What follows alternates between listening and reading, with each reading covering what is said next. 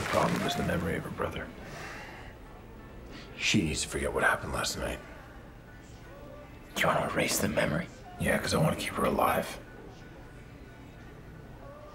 We can do it.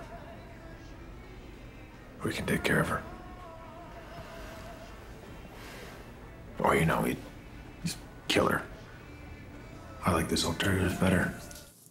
Welcome back. That was a look at the new sci-fi action thriller Code 8 Part 2. Well, the high-octane Canadian film stars two of the country's most famous and hottest cousins, if I may say so myself. Please welcome to the social, Stephen and Robbie Amell.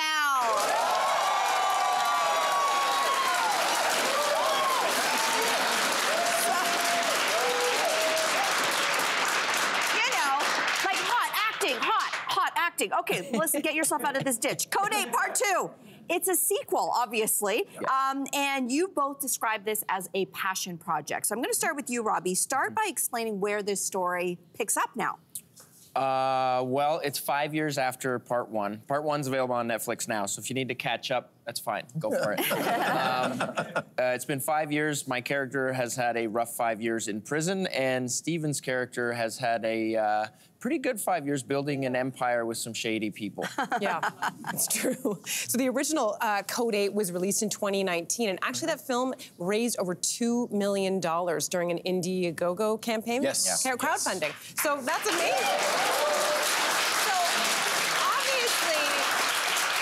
Huge amount of interest, a huge fan base. So talk about, like, what does the experience of knowing that you have that kind of fan base and support going into it? Is that like, oh my God, it's amazing, or is it a bit like, whoa, scary? Well, the first one, it was scary. Yeah. Because we had over 35,000 backers. We sold, one of the perks was a ticket to a premiere in a city, and we didn't know, we hadn't shot the movie yet. We didn't know when it was come out. So these people were buying a ticket to something in a city. It's like, it could be in 2019, it could be in 2022, we don't know. Right. So, but people believed in us, and I think we delivered them something. Now all they have to do is go on Netflix and watch it, which again, we would suggest that you do. Please, camera right there. I mean, we have the TIFF Lightbox Theater tonight. Both theaters are sold out, and we have an idea of a way to recognize the supporters from the first movie, because I guarantee you there will be 150 to 200 of them there. Wow, that is so cool. So cool. Well, the Code 8 franchise, it blends sci-fi, it blends action, to which both of you, neither of you, are strangers to this genre. Of course, Arrow and The Flash, if I can add those in.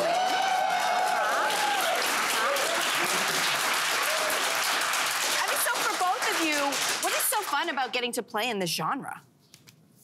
I wanted a superpower. Long 8 years with no superpowers.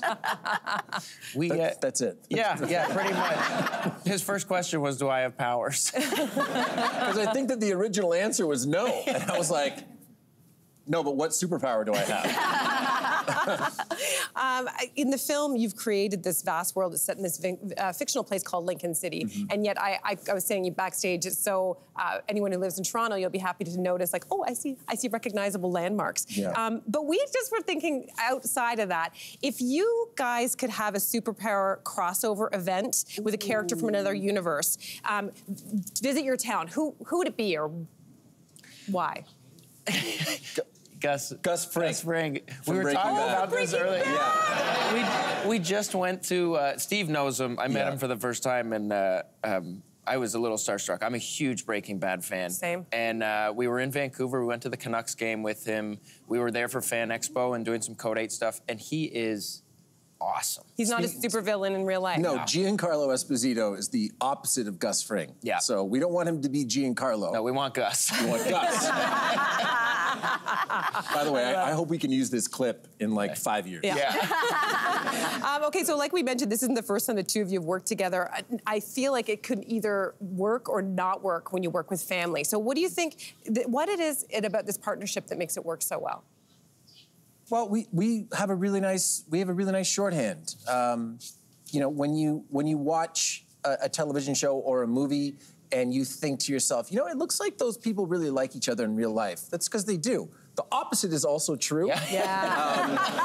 But you know, we have a nice shorthand, and I feel like I can annoy him if I want. That's good. That's good. Because it's family, right? Yeah. 100%. Cousin drama. Speaking of family, if we have both of you here, we thought we could have a little bit of fun, maybe diving into the family album per se, the archives, and have some fun with some albums. So we're going to take this way back. We're going to show you some photos from the archives. You're going to tell us what's going on, okay? Oh, sure. All right, so first up, we are taking it way back. Robbie. Oh, I remember this. What is this? What's going on? I remember this photo so well. Vividly. Yeah, he's, I don't remember this at all. It's actually it's the picture that pops up if he phones me, though. Oh, is it really? Yeah. Did you know that? No. It looks like I'm about to throw you as a bowling ball. That's what it looks like. Cute. Okay, Stephen, can you tell us about this day? Oh man, that was during season 3 of Arrow, and Robbie was filming The Flash at the same time, and we snapped that photo and made it look like we were shooting an episode together when we absolutely were not. Wow. The amount of people that said, do not post that photo anywhere. Really? Yeah. They didn't say that to me. I know. I was like, I don't think I'll have to. Oh, man. Okay, this is the last one. This is a larger-than-life moment. Stephen, talk to us about this.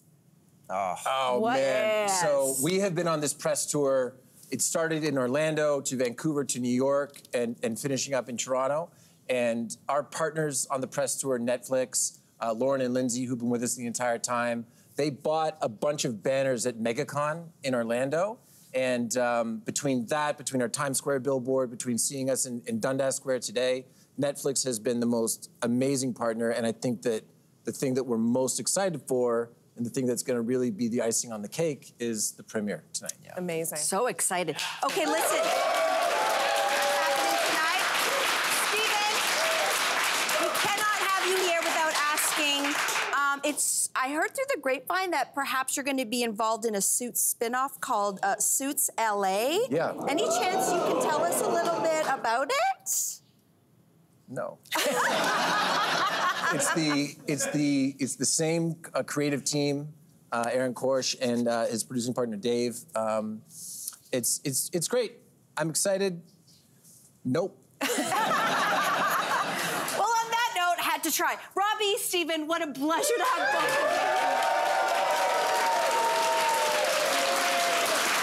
All right, listen up. Code 8 Part 2. It streams globally on Netflix starting on February the 28th. Are you gonna watch? Hey there, what did you think? Drop your comments below and join the conversation. And don't forget to like and subscribe so you can find more on everything from food and fashion to pop culture and current events. See you soon.